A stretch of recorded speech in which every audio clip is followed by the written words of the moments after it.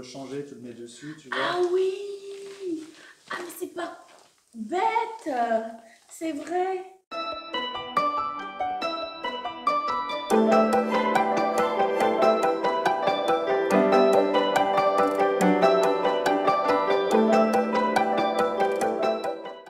Salut à tous, on se retrouve pour une nouvelle vidéo et aujourd'hui on va vous parler de ce qu'on a acheté chez Bébé Roi, notre partenaire. C'est là-bas qu'on a fait notre liste de naissance, comme vous avez pu le voir sur la première vidéo.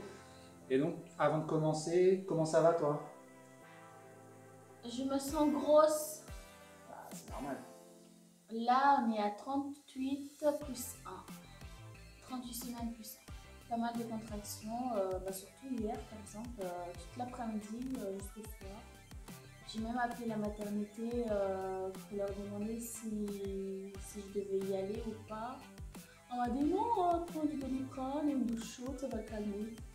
Et ça a marché. C'est normal, il n'est pas encore temps, hein. C'est prévu pour le 21 octobre, donc là on est que début octobre, mais bon. Oui, après il peut arriver quand il faut. Oui. On va commencer tout de suite avec le premier produit qu'on a acheté chez Bébé Roi.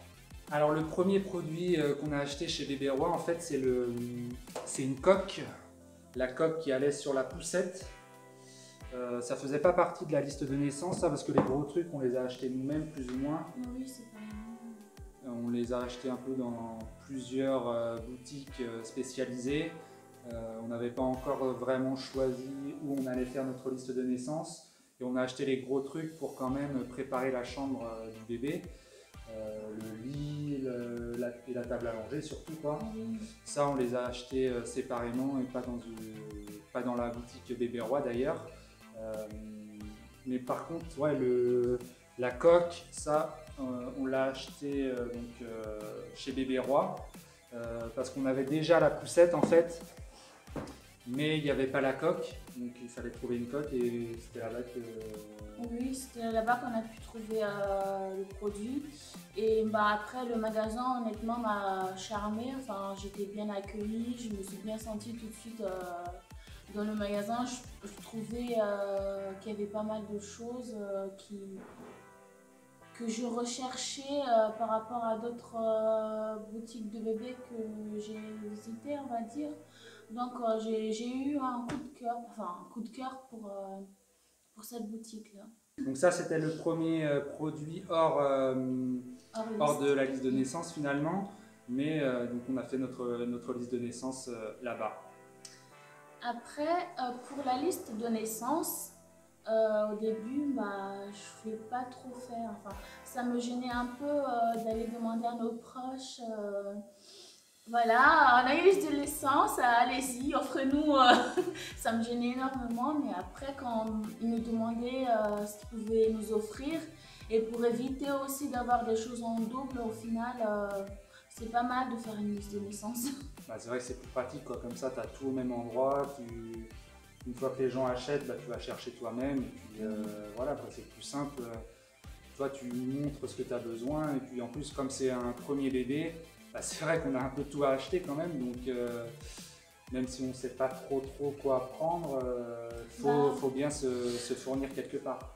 Après, oui, c'est vrai, c'est pour ça aussi que je remercie les vendeuses qui sont chez Bébé Roi parce qu'elles nous ont donné une liste, comme ça on se repérait un peu sur la liste pour voir ce qu'on avait vraiment besoin, pour ne pas s'éparpiller dans tous les sens, acheter des choses inutiles qui vont pas servir du tout. En parlant de choses inutiles...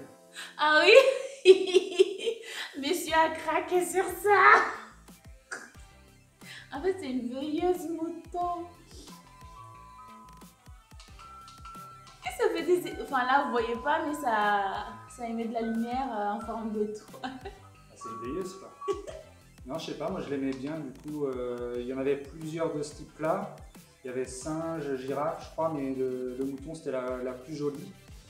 Donc ouais, elle m'a bien plu. Donc merci à la personne qui a acheté cette veilleuse du coup. Bon, j'avoue, je le critique, mais j'ai craqué sur sur le nounours. Sur le nounours.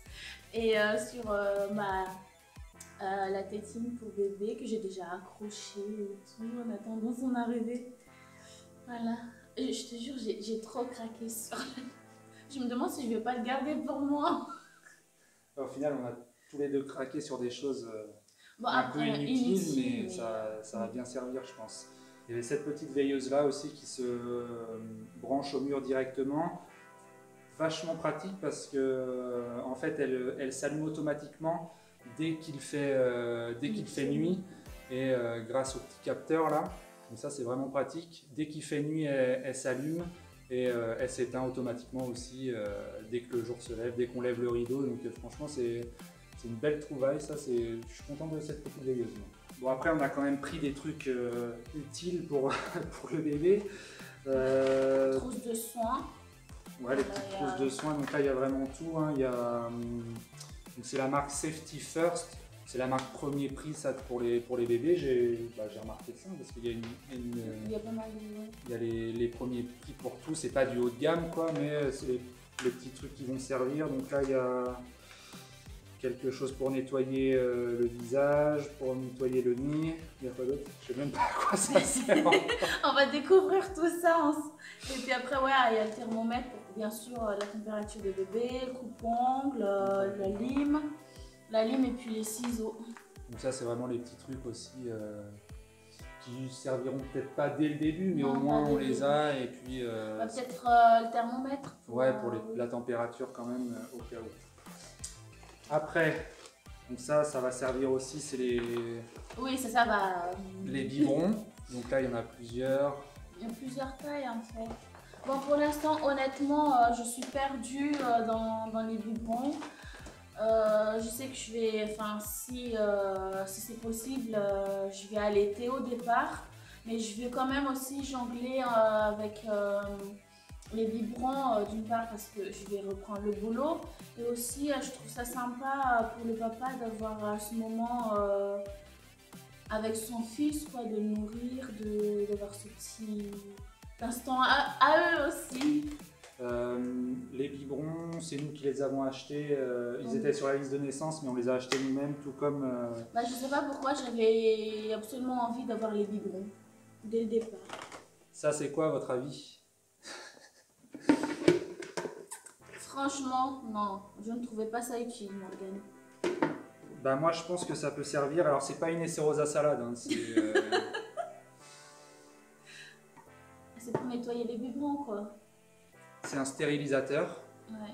Donc on peut mettre les biberons dedans pour les stériliser. Moi je pense que si c'est pratique parce que si tu ne stérilises pas, si tu stérilises, si tu stérilises pas les biberons, bah, il y aura des microbes et forcément... Morgane, tu fais bouillir de l'eau, tu mets ça dans l'évier, tu fous les biberons à l'intérieur. Oui, mais là ça va au micro-ondes, tout, c'est vraiment pratique, tu mets de l'eau et hop, ça stérilise tout seul. Donc moi je pense que c'est... Bon, il a craqué sur pratique. ça aussi. On verra si on s'en sert, sinon on vendra. Pendant notre liste de naissance, je pensais que ça allait être moi qui allait m'éparpiller, craquer pour plein de choses. Mais au final, monsieur, on va prendre ça. Ah, ça j'aime bien. Ah, ça aussi j'aime bien. J'ai mon mot à dire aussi là-dedans. Oui, il n'y a pas ça, mais je pensais que ça allait être vraiment moi qui allait me précipiter sur les choses. Et puis toi, tu es là, oui, c'est pas mal. Tu vois, alors que c'était vachement le contraire. Bah oui, moi je donne mon avis. Après, alors ça c'est la turbulette. C'est là-dedans que le petit bébé va dormir. On va l'enfermer dedans. Non mais c'est immense, enfin, il va rentrer là-dedans à 3 ans. Quoi. Ça c'est assez grand, ouais, mais je pense que comme ça au moins, il sera bien. Le bébé va glisser tout au fond. Avec les petits motifs de baleine. Et moi j'aimais bien en tout cas. Et donc ça c'est les parents qui ont acheté ça, les papiers mamie de Bignin. C'est vrai qu'on n'a pas mis de vêtements sur la liste de naissance. Ça c'est pas vraiment un vêtement non plus, mais ça c'est vraiment pratique parce quoi. Que, en fait je vais avoir le plaisir de choisir moi-même les vêtements, tu vois, c'est... Oui, t'as fait ta liste sur internet. Oui, j'ai là je t'ai laissé gérer, j'avoue que ça... Après, on ne sait pas ce que ça va donner parce qu'il y a du 3 mois, du 6 mois, ça se trouve, il mettra des trucs, enfin, il mettra jamais. Mais au moins, c'est acheté. Non, non, non, c'est moi. Moi, je veux présenter. Alors ça, bon, il a déjà pas mal de couvertures, bébé. Mais cette couverture, oh mon Dieu, elle est toute douce. Ouais, bah. Tu vois, je crois que je vais m'en servir quand je vais endormir bébé, quand je vais l'allaiter et tout. C'est vrai que c'est en plus de la turbulette, mais c'est pas mal, quoi. Ça peut, au moins, il va pas avoir froid là-dedans. Bah, Autre produit, les incontournables bavoirs avec des petites inscriptions. Plus tard, je serai sage. Touche pas à mon bib. Ouah, trop bon. La plus belle, c'est ma maman. J'ai une maman et un papa d'amour. On aimait bien les petits bavards là. Bah, par contre, tu vois, j'ai enlevé, quand j'ai préparé la valise, voilà, c'est petit pour le coup, non? Enfin, je sais pas, il va s'étrangler le gosse. Mais non, c'est 0 à 4 mois. C'est pas pour toi. Ah non, mais en fait, je sais pas pourquoi je vois mon bébé énorme. Ah là, il faut que je m'enlève. Ça se trouve, il va ressembler à une petite crevette. Bah, ce sera un petit... Et j'imagine son cou comme mon cou en fait. Alors que non, pas du tout. Ça, c'est acheté par mes parents. Je les remercie d'ailleurs. Alors, pourquoi on a pris en 2 parties comme ça? La baignoire avec le petit transat, je pense que ça peut être pratique au début pour le maintenir parce que nous on ne saura peut-être pas forcément trop comment faire au début, donc là on pourra le poser, il sera maintenu quoi en fait, donc je pense que ce sera plus pratique. Après on l'enlèvera quand il grandira et puis de toute façon il bougera, donc et au début pour commencer je pense que c'était pas mal d'avoir ça. C'est peut-être un gadget, hein, je sais pas s'il y en a qui ont déjà eu ce genre d'objet, n'hésitez pas à nous dire ce que vous en pensez, mais nous ça nous paraissait pratique en tout cas. Donc la baignoire évidemment incontournable. Ah, oui. On va essayer de le laver un petit peu quand même de temps en temps. Et la baignoire qui va sur le support, donc ça va être pratique aussi. Pouvoir ranger des choses. Ça prend un peu de place, c'est vrai. Moi j'ai hésité à prendre le support. Mais bon, c'est pratique quand même, ça va être à notre hauteur pour faire le bain. On va pas être obligé de se casser le dos par terre, même si ça prend de la place, c'est vrai. Donc après, on verra si on s'en sert ou pas, quoi, si on préfère quand même De toute mettre par terre. pour comment dire, le support là, il y a du rangement. On peut l'utiliser pour autre chose aussi dans la chambre de bébé. Oui, voilà, pour ranger les petits trucs. Le sac à langer, ça c'était pas sur la liste, si c'était sur la liste de naissance, non c'était pas sur la liste de naissance, c'est nous qui l'avons acheté. Moi j'ai déjà mis la fringue de naissance de bébé. Le sac à langer, bah, ça c'est vraiment le sac indispensable quand tu as un enfant, quoi, parce que c'est là où tu mets le change, les biberons évidemment, les couches, donc ça c'est le sac qu'on aura déjà dès la maternité en plus. Bah, c'est vrai qu'en noir il est assez classe. Il y avait des plus colorés, moi j'aimais pas trop. Et en noir comme ça va avec tout quoi. Donc je pense que c'est plus pratique en noir.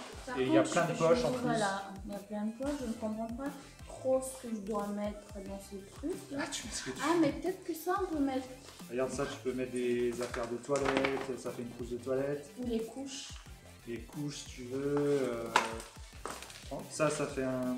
Pour le changer, tu le mets dessus, tu vois. Ah oui. Ah mais c'est pas bête. C'est vrai. Là, j'ai pas fait gaffe à ça. Une autre trousse. Non, Il y a vraiment plein de trousses, des poches. Il n'était pas excessivement cher. Donc le sac, c'est quelque chose qu'on aura besoin au quotidien. Donc on a pris quelque chose de qualité quand même. Tout ce qui était sur la liste de naissance n'était pas premium.